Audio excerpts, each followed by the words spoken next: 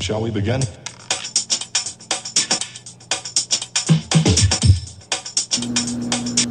Hello YouTube friends, Ben Ochart here. Thank you so much for tuning in. Something is going on in the tank behind me, in particular with one fish that is right there. This big guy right there. The Compressiceps, the eye biter.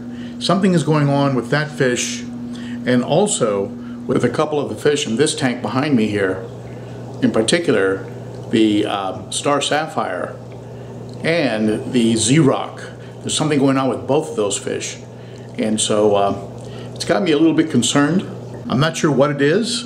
It has odd characteristics, and I'm gonna go over with you, and maybe you have some ideas that can help me out.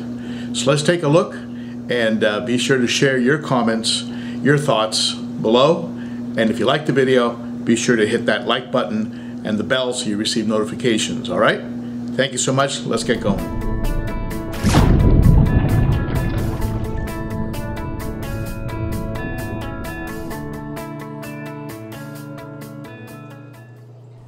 In the 100 gallon, I have what is commonly referred to as a Star Sapphire, a type of Placidochromis.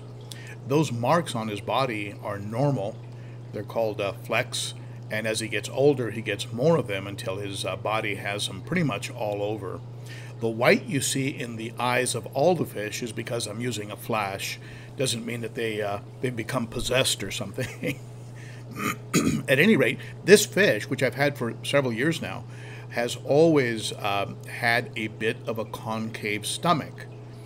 And in looking through blogs and other areas where fish information is available, I was surprised to hear how many people have fish which, like this Z-Rock here, have always had a bit of a concave, not completely sunken in some of the extreme examples you can find on the internet, but certainly not rounded or as smooth and full looking as other fish would appear.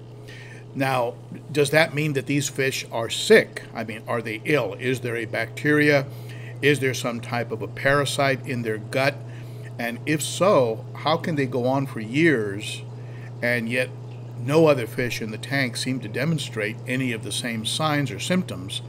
Just those two fish. So apart from the couple rounds of API general cure that I've given them over the years, do I move on to perhaps a Metroplex and Focus and perhaps add a little Nourish in there and some other types of treatments to see if that is going on, if that'll fix it? Do I simply let it run its course as long as the fish seems active, healthy, and is going after his food?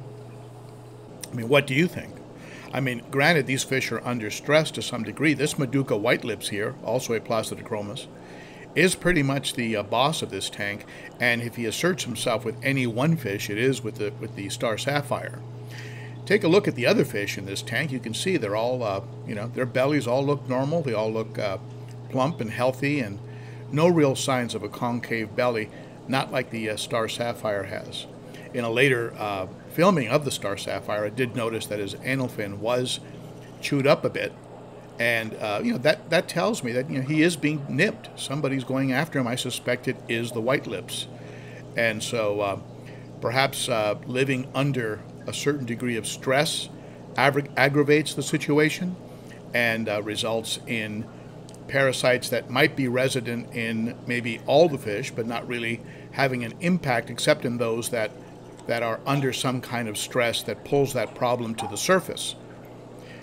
But he continues to live and continues to, despite the sunken belly, continues to be active and aggressively go after food. And both of them, this Z-Rock, interestingly enough, actually survived years ago a Colomaris outbreak in all my tanks, and despite the ongoing concave belly, he was one of the fish that actually weathered that and survived it.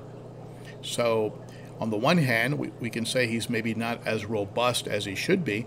On another hand, you could make a case for he is a particularly strong fish who has actually survived circumstances that other fish have not been able to. So he's really sending me a bit of a mixed message. I mean, is he weak and fragile and diseased, or is he actually, in fact, pretty strong and in some ways? So it's a bit confusing.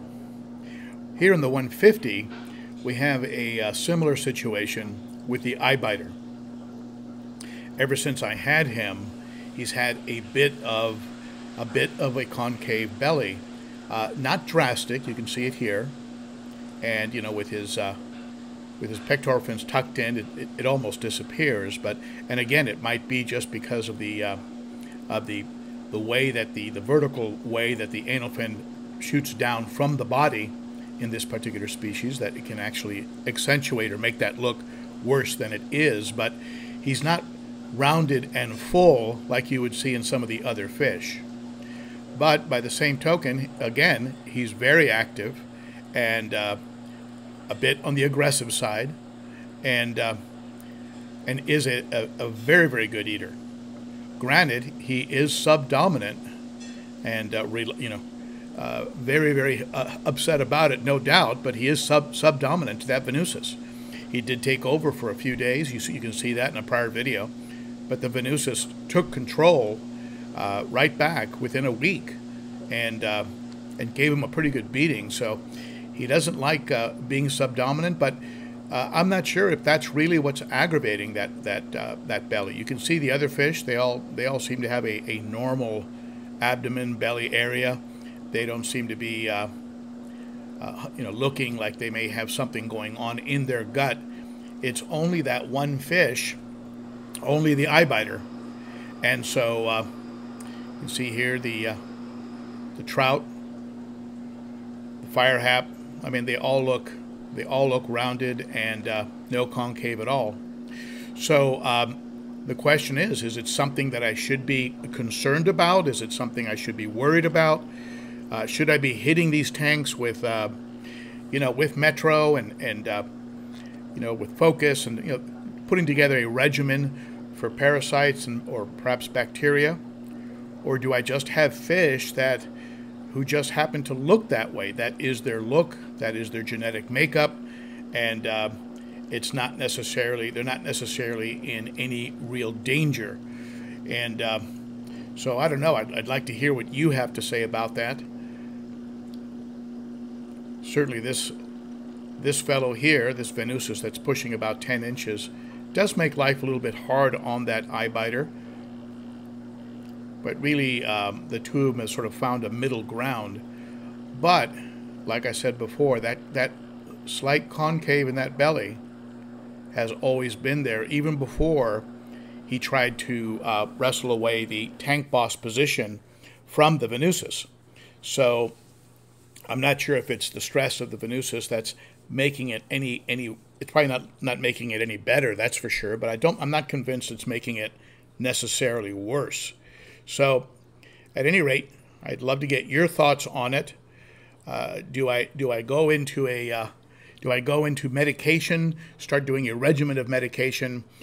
No other fish are showing signs of any issues, and the fish themselves are all acting normal, eating and being active, and not showing outward signs apart from their bellies of what you would consider a diseased, sick, or weak fish.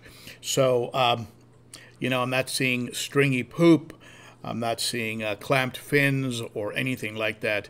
So it's a bit of a puzzle, and any input from you would be greatly appreciated. So there you have it. What are your thoughts? Do you think it might be a parasite? Do you think it's bacteria? You think I have fish that just might be formed that way, that they just might be a little bit weak when it comes to their genetics?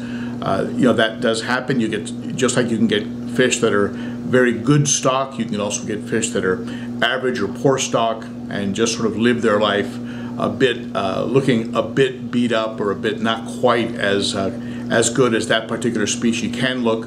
What are your thoughts? Share them below. Be sure to hit that bell and hit that like button if you like this video. Also, if you'd like to pick up a sweatshirt, this is a sweatshirt for the channel. You can see the channel, one of the emblems right here. And it says underneath it, we all learn from each other. You can just go underneath the video where you see new designs, and you'll see the hoodie there as well as some t-shirts. They come in different colors, and if you use the code at checkout, livestream, all one word, livestream, you'll get a 10% break on the price, and that code will be good for about a few more weeks, so you should be able to use it. All right, thank you for tuning in. I appreciate it, and I appreciate any input you can give me. That's it for me. Thanks.